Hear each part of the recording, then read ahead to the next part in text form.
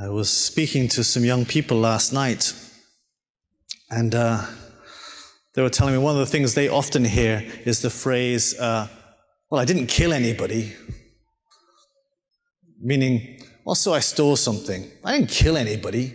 I cheated on my girlfriend. I didn't kill anybody. It's, as long as I didn't kill anybody, it's okay, basically. If you kill somebody, that's bad. But if you didn't kill anybody, well, that's not so bad. And you're not really a bad person. You can do almost anything as long as you don't kill them. Which is a very libertarian view of morals, I suppose. But there is that other phrase that you also hear every now and again, the one that goes, the only sin is getting caught. Which means you can do anything as long as you don't get caught. Thankfully, our faith doesn't teach that for obvious reasons. And we have the Pharisees and the scribes. They teach a very strict version of the faith. But as we know, the scribes and the Pharisees, their faith is very external. They do everything for people to see. They live their faith in the public eye, and then what they do in the background, they live a completely different life. They're hypocrites. And we don't want to be hypocrites. Jesus himself was saying, if your faith goes no deeper, if your virtue goes no deeper than the scribes and the Pharisees, you will never enter the kingdom of heaven. And we don't want our virtue, our faith life, to be this external thing just for show. We want our faith life, I'm sure, to be something that's lived from the inside out. And that's what Jesus is trying to teach us.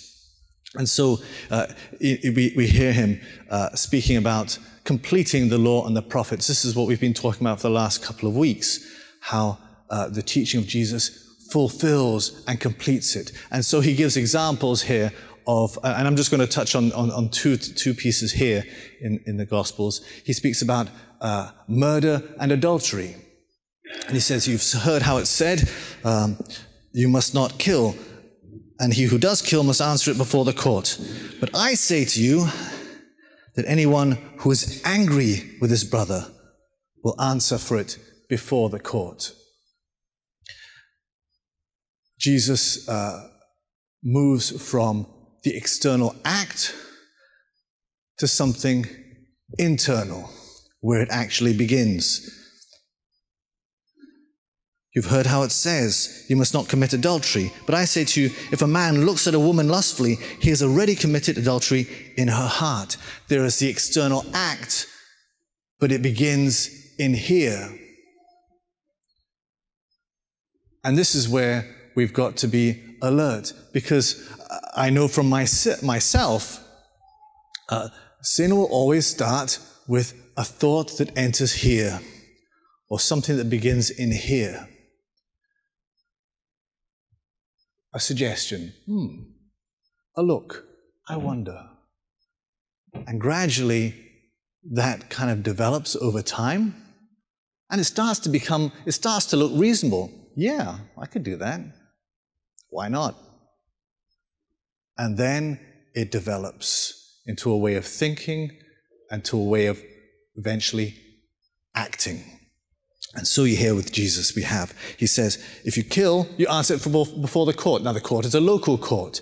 Now he says, if you get angry, you will experience the same sort of judgment as a local court, as the crime for killing. He goes on, because the initial thing is the anger.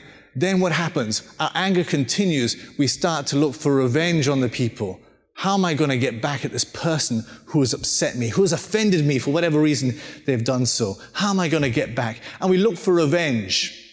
And the revenge starts by insulting them, calling them names. Maybe not to their face, but maybe to their friends. And we start to say stuff to them about other people will start mentioning the sort of behavior. This person is really a fool. You shouldn't pay any attention to them. And we'll insult them. And so, in fact, we've already started to kill them, because this person now no longer knows this person. All she knows is he's a fool. Sorry, you're not, I know that. But, that's what she hears. And she doesn't get to meet the person, see the person, because I've given this label, this interpretation of who the person is. And so as far as they're concerned, already that person is dead.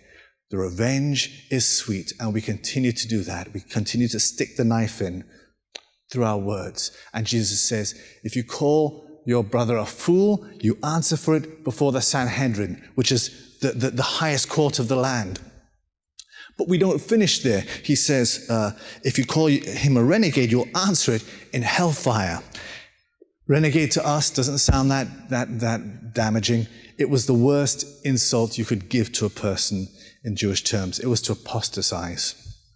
And so the line between that insult and actually going ahead and killing the person was very thin. And this is where it goes. It starts with something that begins here, the anger for what they've done.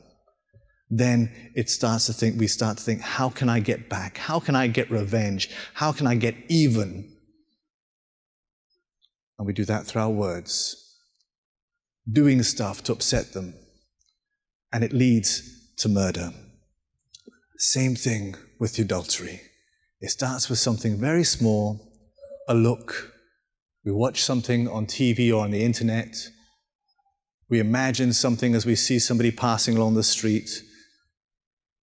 And then we recall it again later on. And we keep recalling these things, thinking about them. And gradually the way we think spirals into the gutter. And then we start to believe, well, maybe this is possible. We start to fantasize.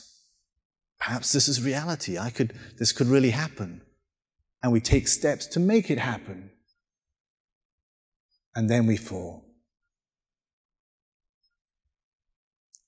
But it's a long time between the killing and the adultery. We may never kill, we may never commit adultery, but in our hearts, all of these things are going on. And so we can present ourselves like the scribes and Pharisees as really holy people, but in our hearts is death.